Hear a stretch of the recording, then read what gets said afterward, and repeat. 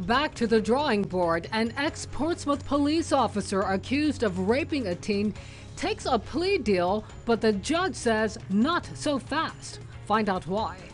Tensions continue between parents and the Virginia Beach School Board. Will take you to a rally against masks in schools. And new at 5:30, Virginia State Police want a piece of the COVID relief funding pie. If they get the millions they're asking for, it could add more body cameras and even helicopters to the force. Plea deal rejected. That's what happened today to a former Portsmouth police officer who's behind bars for allegedly raping a 17-year-old girl.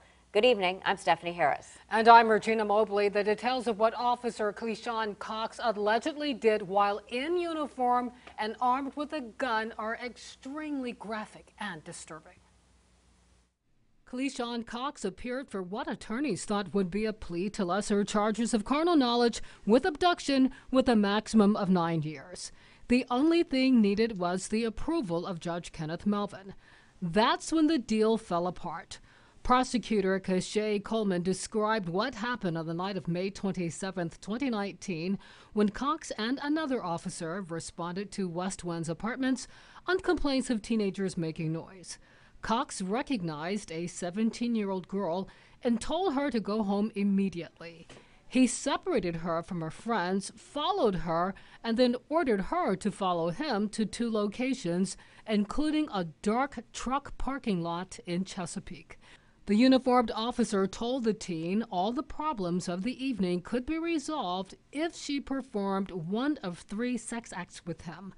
The officer took off his uniform and, according to police, raped the girl with her face down on the flatbed of a truck. In a previous hearing, she told the court, "I guess he was getting a little annoyed with me because he kept telling me to stop crying." After hearing the description of events, Judge Kenneth Melvin, visibly upset, rejected the plea after hearing the allegations involving a man who vowed to protect and serve. So what happens next? The prosecution and defense will present the same plea deal or a different plea deal to the chief judge.